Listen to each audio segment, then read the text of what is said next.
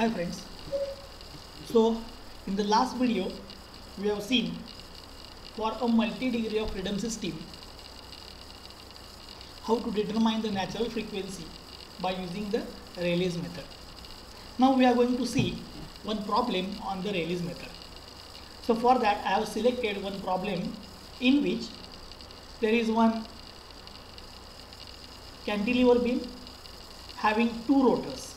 One rotor is of 100 kg mass, second rotor is of 50 kg mass, and from fixed end the first rotor is at distance 18 centimeter, and from this rotor the second one is at 30 centimeter distance.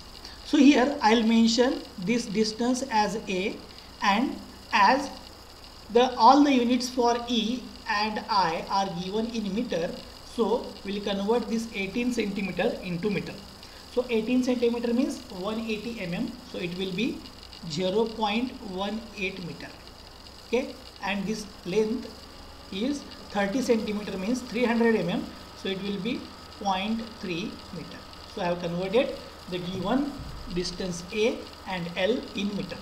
Okay, now to solve this problem we are going to use the Rayleigh's method.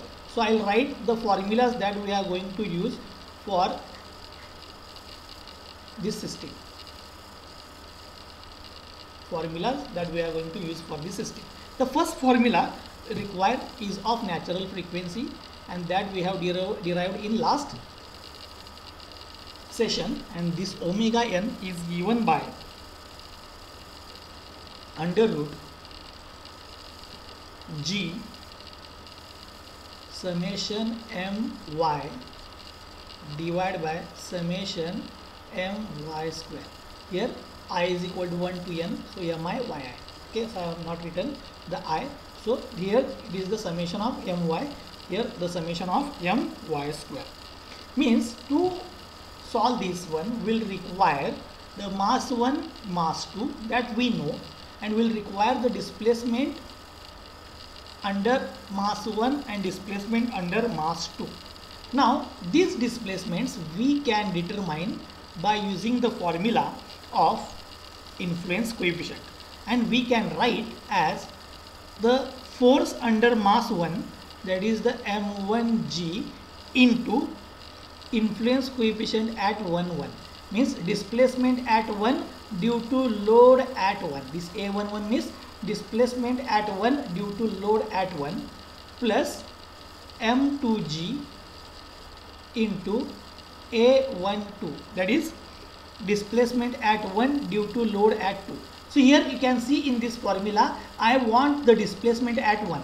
So here a1, here also a1. In first condition we have taken load at 1, in second condition we have taken load at 2. So a11 means displacement at 1 due to load at 1. A12 means displacement at 1 due to load at 2. Means we have determined the displacement under load 1. Similarly we can write y2 equal to m1g, and here it will be a21. Now why a21? Because we require displacement under 2 but load at 1. See here the load at 1 and displacement under 2. Similarly we can write here m2g a22. Now what is this a22? Displacement under load 2 due to load at 2. Okay, so if I put the formula, this formula, I will get the displacement under load 1 and displacement under load 2. Now again to determine this a11, a12, a22, again we will have to use the formula. Now the a11 means displacement under 1 due to load at 1. Now how to determine this displacement under 1? See, this is the cantilever beam, and in the strength of materials we have derived the equation for cantilever beam subjected to load, and at free end the formula is WL cube divided by 3EI. WL cube divided by 3EI.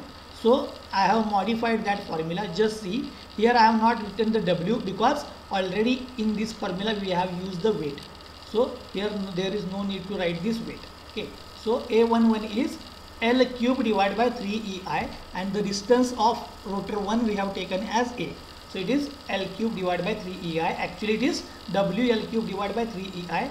W is nothing but the weight that we have considered here in the formula of Y1. So just in the A11, instead of W I have written this L cube divided by 3EI. So this is the A11. Similarly, we can write A22, means displacement at 2 due to load at 2. How to write? Now for 2 it is L cube divided by 3EI. It is L cube divided by 3EI. Similar to A11, we can write A22. And if I want to write A12, which is equal to A21, by Maxwell's reciprocal theorem, we can say the influence coefficient of 1 with respect to 2 or influence coefficient of 2 with respect to 1 is same. So A12 will be equal to A21 will be equal to, its formula is A square in bracket 3L minus A divided by 6EI. Okay, so if I determine A11, A22, A12, and if I put the value here, I will get the deflection under load 1, deflection under load 2, and if I put these two values into this formula of Rayleigh's method, then we will get the natural frequency. Means to solve this one will require these number of formulas.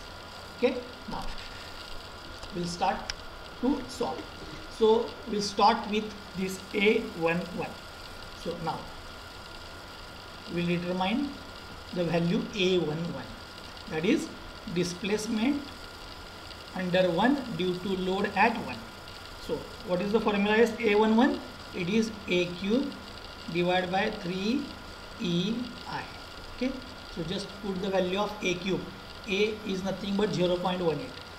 0.18 cube divided by 3. Just see the value of E and I. E is 1.96 into 10 raised to 11 and I is, yes, I'll put the value first, 1.96 into 10 raised to 11 into, what is the value of I? 4 into 10 raised to minus 7. All the values that I have put here are in meter. Okay, so EI they have given in meter, so I have also converted A into meter. Now just determine the value of A11. Put all these values on calculator, we will get A11, and the value of A11 is 2.479 into 10 raised to minus 8. Okay, so we have the value of A11. Similarly, solve for A22. The formula is L cube divided by 3EI. So what is the value of L? It is 0.3 meter cube divided by 3 into E, 1.96 into 10 raised to 11 into, what is the value of I? 4 into 10 raised to minus 7. Okay, so put the values all on calci, we will get the answer of A22. So A22 will be, just put the values, we will get the answer, and it is 1.147 into 10 raised to minus 7. So this is the value of A22. Now we will determine the remaining value, that is A12 or A21. So A12 will be A square in bracket 3L minus A divided by 6EI. Now we will put the value of A. What is the value of A? It is 0.18 square in bracket 3 into value of L. It is 0.3 into, what is the value of L? Sorry, I. So here instead of multiplication we have, just wait to make one correction.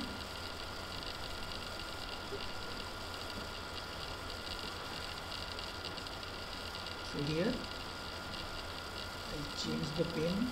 Okay, so 3 into L minus A. What is the value of A? 0.18 divided by 6 into E 1.96 into 10 raised to 11 into I 4 into 10 raised to minus 7. Okay, just solve this one, you will get the answer of A12. So A12 will be equal to, solve this one, so this comes out to be 4.959 into 10 raised to minus 8. So this is the answer of A12. So we have the influence coefficients. Now put the influence coefficients to determine the load under each, deflection under each load. So now we will determine deflection under each load. Now how to determine this? The formula is y1 equal to m1g, that is load of 1 into a11 plus m2g into a12. Put the values. So m1, the mass 1 which is given 100 kg into g 9.81 into a11, it is 2.479 into 10 raised to minus 8. Here you can see the value of A1 plus M2, it is 50 kg, G 9.81 into value of A12. What is the value of A12? It is 4.959 into 10 raised to minus 8. Solve, will get the deflection under load 1. Okay, so after solving we will get the answer 0.486 into 10 raised to minus 4 meter. Okay, so this is the value of y1. Now similarly determine the value of y2. So y2 will be formula m1g into a21 plus m2g into a22. So put the values. M1 is 100, G is 9.81. What is the value of A21? It is, here you can see A12 and A21 is same. So it is 4.959 into 10 raised to minus 8 plus M2 50, G is 9.81 into A22. A22 is 1.147 into 10 raised to minus 7. Put all the values in the calculator, we get the answer. Okay. Solve this one, we get the answer, and the answer comes out to be 10.48 into 10 raised to minus 5. Okay, so we have deflection under each load. Now we can write the formula by using the Rayleigh's method. This is the formula by using the Rayleigh's method. So I'll write the formula. So by Rayleigh's method,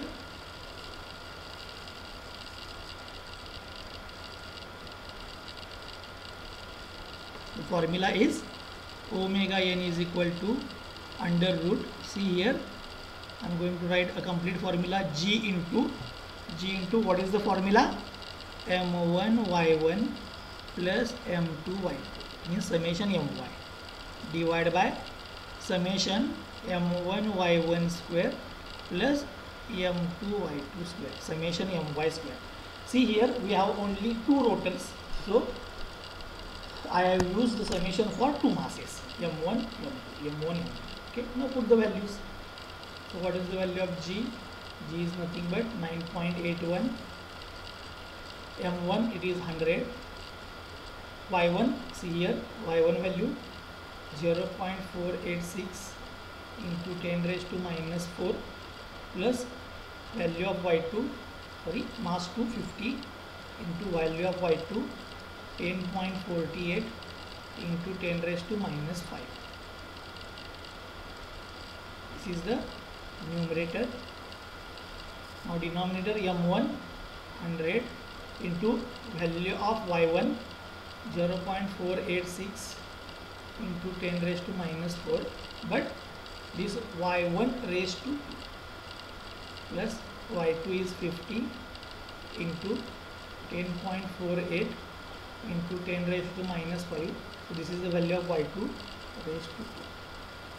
Okay, solve this one, we will get the natural frequency. So putting all these values, we will get the answer 354.96 radian per second. So this is what is the answer. Okay. So this is the simple problem from the multi-degree of freedom system where we have used the Rayleigh's method. See, the simple formula for Rayleigh's method is summation under root g summation my divided by summation my square. And how to determine this y1 y2? That is the deflection under 1, deflection under 2 with the influence coefficient. Okay, and how to determine this influence coefficient? Here it is cantilever beam, and at cantilever beam from free end the formula is WL cube divided by 3EI. So here L cube divided by 3EI and W we have written here. Okay, so by using that formula we have put all the values to determine influence coefficient A11, A22, A12 means A21, and then we have determined the deflection under each load y1, y2, and from that we got the omega n value. Thank you.